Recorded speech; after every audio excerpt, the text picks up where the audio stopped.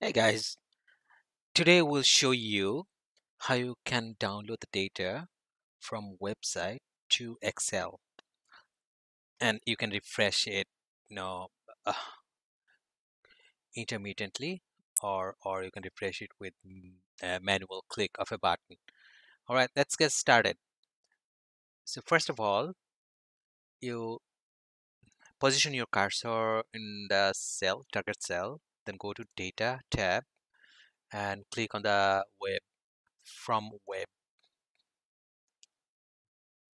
And now you need the URL. And how you get the URL is just copy it uh, from a website. So for this exercise, I prefer the Yahoo Finance website, and I wanna see what are the stocks that gain today the most. So I have this URL, copy it, go back to Excel,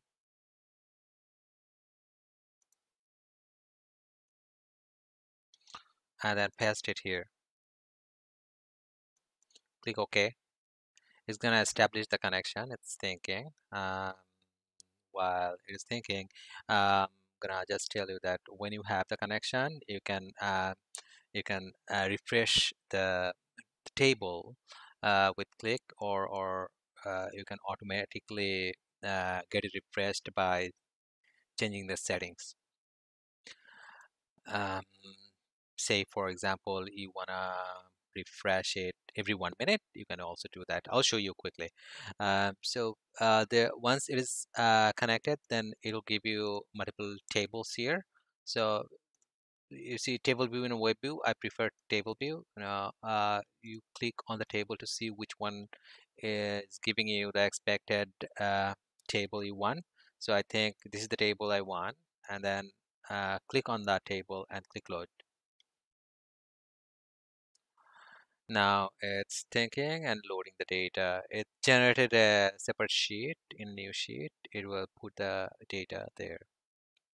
All right, now the data has been imported from the website. And you can see there are different symbols for the shares and the name of the company, the price, and the change percent, and so on. Now you wanna refresh the data to see how the price is changing through the day and what is the current price at the moment you are refreshing. So refreshing can be done two ways. One is manually do manually, you go to the data tab here and then click the refresh all button. It will refresh it. It has been refreshed already, so we didn't see the change. Okay, just now refreshed. One thing I don't like by the default import is it changes the percentage format to a decimal point. So what I'm gonna do is I select all this um, data and change it to percentage. So go to Home tab, click on the percentage under the number section, and then I want 1 decimal point after the decimal. So click on the increase decimal point button once. That gives you this. Okay, that's uh, changing the format. And now let's go back to refreshing the data. So we already showed you how you do the manual refreshing. The automatic refreshing can also be done, and you do it this way. So expand by clicking the little down arrow and go to connection properties. This gives you this pop-up. In this pop-up, you see refresh every checkbox here. Checkbox, check mark the checkbox and then delete the default minutes, which is 60 to 1. I don't know if you can make it smaller than that. No, it does not allow you. All right, enable first.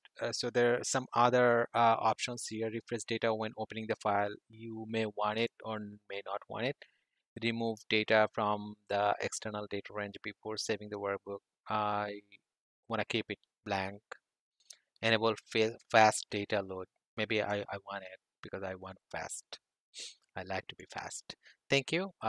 So let's go ahead and click OK.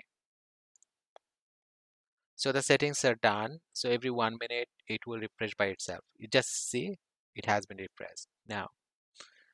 So that's how you get the data from website and get it refreshed every 1 minute. Uh, thank you for watching the video, and I wish you a happy and healthy life. Have a nice day.